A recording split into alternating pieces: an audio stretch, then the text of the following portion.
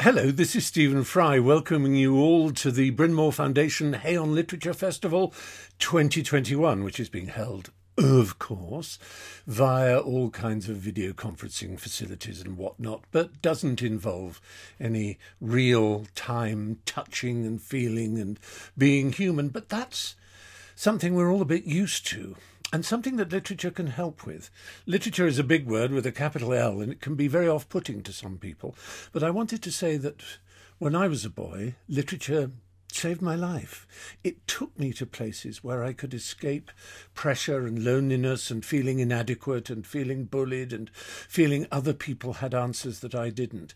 It took me into the world where I was in charge. I think that's the important part. You make a book by reading it. You and the writer, all there is between you is a page and black marks on it.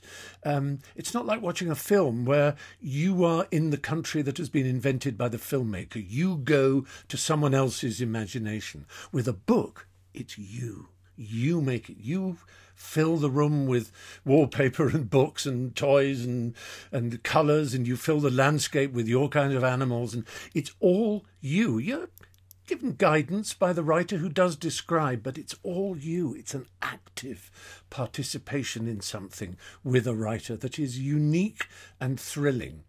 And I could go on about how it helps you in the world, and people who read books are shown time and time again to be more content, more fulfilled, more able to get jobs, blah, blah, blah, blah. That's not really the point. The point is the feeling it gives you to be inside a world that you and a writer have created. So I urge you to think about reading not as a medicine or as a pill to be swallowed because the teacher or your parents tell you it's good for you, but as something that will give you lasting and eternal pleasure. So good luck with this festival. Have a great time. Mwah. Bye-bye.